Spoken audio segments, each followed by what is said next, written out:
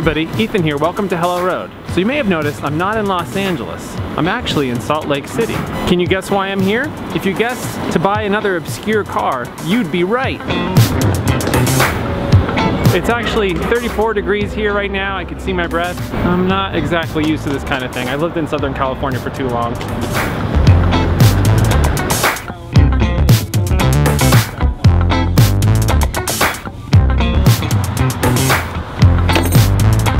So I may have just bought another obscure car. So here it is, a 1991 Geo Prizm GSi. I'm curious, has anybody watching ever seen one of these before? I owned one way back when I was 19 and I've only seen maybe one or two since. You may have noticed that this car is pretty similar to the '88 Chevy Nova twin cam that I just bought. I'd say this vehicle is sort of the spiritual successor to that car. It's built in the same California factory, it's based on a Corolla, it's black with a red stripe, it's got the 4AG motor, 5-speed manual transmission, and there's a Chevy logo, sort of. Okay, let's go drive this thing.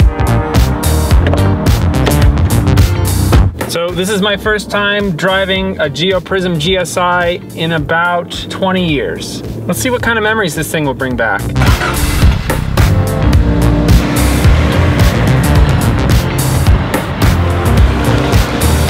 So you're probably asking yourself, why travel all this way to buy a beat up old Geo?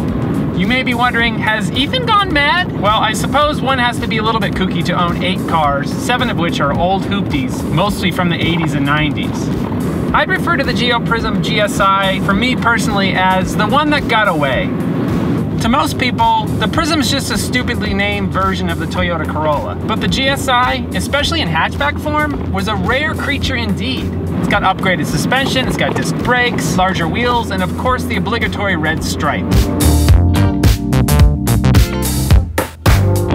I owned a Prizm GSi back when I was 19. I only owned it for about a year. At the time, that Geo was the nicest vehicle that I had ever owned. As the end of summer drew near, I realized that I couldn't simultaneously afford college loans and a car payment. So I sold the car to my sister's soon-to-be ex-boyfriend, never to see it again. So even though this example is a little bit more rough around the edges, I'm really looking forward to experiencing a car that I absolutely loved when I was 19. Okay, so I have no idea where I am. I'm gonna see if I can find a highway on-ramp to see what this thing's capable of. I don't really remember. Let's go find out. Okay, freeway on-ramp.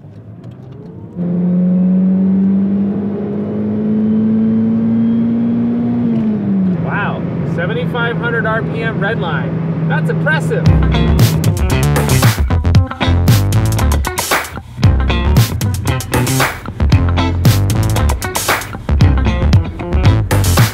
Okay, so what now? I'm hundreds of miles away from home, I've got 2 free days, and my Chariot is a weird car from the 1990s. Looks like we're headed on an obscure car road trip through Utah. This car runs pretty good, but it has 180,000 miles and it's seen better days. So I think my first stop's gonna be to Walmart to pick up some supplies.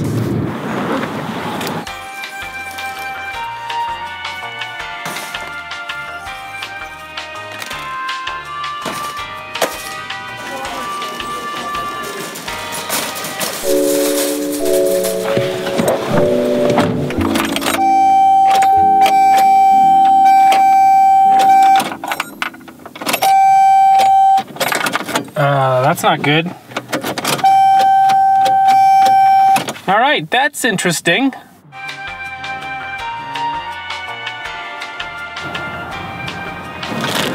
Okay, so the battery's fine. I checked all the electrical connections. I really have no idea why this thing isn't starting. So here's where we're at. I'm over 700 miles away from home. I'm stuck in a Walmart parking lot in a city that I've never been to with a car that won't start. Awesome! I guess worst case I could tow the thing home with a U-Haul, but that wouldn't really be a whole lot of fun. All right, so I walked around Walmart for a while, try to figure out what I'm gonna do.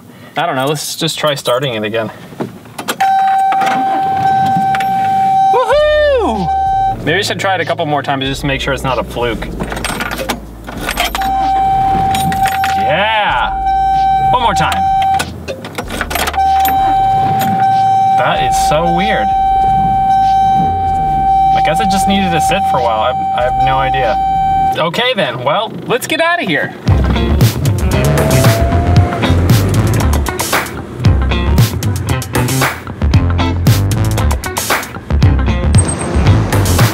Unfortunately, I only have about an hour in Salt Lake City before I need to start heading south. And the seller suggested I go visit Gilgal Sculpture Garden here in Salt Lake. So let's go check it out.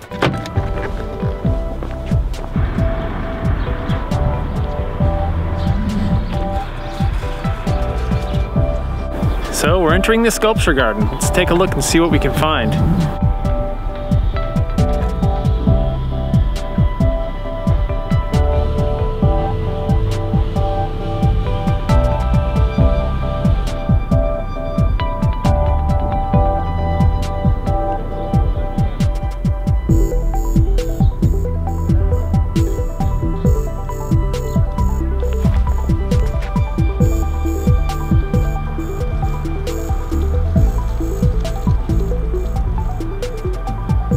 Gilgal started out as the backyard project of Thomas Child back in the 1940s, 50s, and early 60s. The twilight years of his life was spent here, constructing all sorts of strange, towering sculptures filled with biblical references carved into the rocks.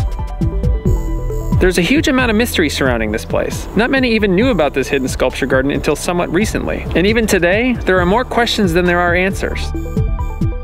The visuals here are unquestionably odd. Body parts scattered on a hill, a sphinx with the face of Mormon prophet Joseph Smith, a giant grasshopper paired with a severed head, 4 giant granite books, and a life-size statue of Thomas Child himself, wearing an incredibly stylish pair of brick pants.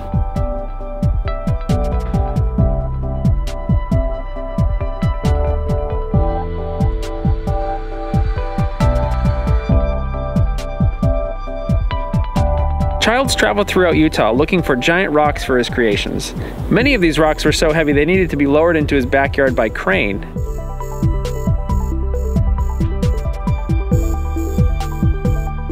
About 15 years ago, a developer proposed raising these towering sculptures to build condos here, but a group of locals worked to save the site.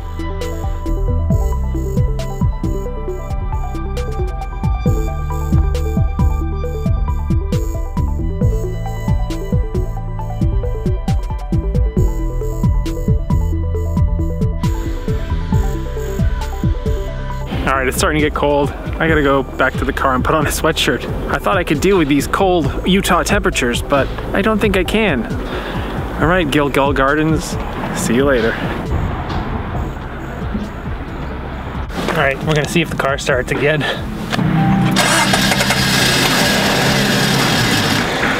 Good news, it started.